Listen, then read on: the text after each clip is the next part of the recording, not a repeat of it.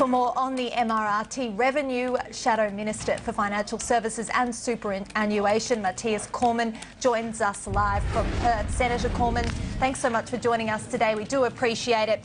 Now, this tax has been labelled a failure by many in your party, but there are 4 quarters in a year.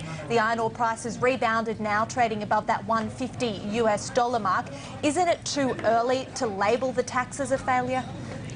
No, it isn't. It is a complete failure. And of course, the Treasurer was finally shamed into releasing those figures, those updates on revenue collection so far earlier today. And we now know that the mining tax has raised about 90% less than the government predicted at budget time. No wonder that Wayne Swan was scrambling to cover up that information for as long as possible. But the Treasurer says that this would have meant releasing commercially sensitive information if it had have divulged these figures after the first quarter. That sounds like a fair assessment.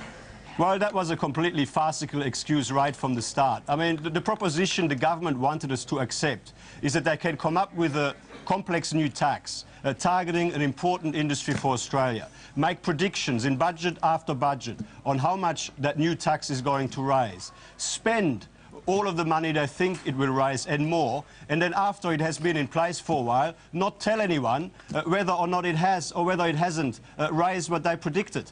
I mean, it's just a ridiculous, farcical and unacceptable proposition. But doesn't it make sense that the amount of tax in that first quarter raised was so small that people could have worked out what company paid which tax, in which case it is commercially sensitive information those companies wouldn't want released, so it makes sense to wait until after the second quarter? No, that's actually not right. And I mean, look, the only reason why Wayne Swan has finally, come clean and released that information is because there was nowhere left for him to hide. The Senate earlier this week passed an order forcing the Tax Commissioner to provide that information to the Senate Economics References Committee. And of course, the Tax Commissioner would have told Wayne Swan that he would be required to provide that information. So really, Wayne Swan had no other choice. Now, as far as the information in terms of individual taxpayers is concerned, there was no way that providing information in aggregate about how much the mining tax had or had not raised would have told us about who had raised that particular tax. What the government was concerned about, and what they're still concerned about, is that the very low revenue figures show that the 3 biggest miners, those who helped design the mining tax in the first place, have not paid any of that tax. But of course, confidentiality provisions in the Tax Act are there to protect taxpayers and not non-taxpayers. So that whole proposition was ridiculous right from the start. OK, the Treasurer says that nobody could have seen this fall in commodity prices coming, and in that case, can you really blame the government for this small amount of tax raised?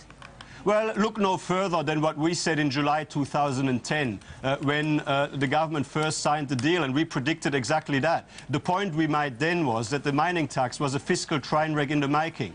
We said that the Treasurer was overestimating the revenue it would collect. We asked him to release the commodity price and production volume assumptions he had used so they could be scrutinised. He refused because, of course, clearly he had something to hide then. He overestimated the revenue. He underestimated the cost of the various concessions he and Julia Gillard had made in the mining tax deal, and of course the consequences that are there for all to see today were entirely inevitable.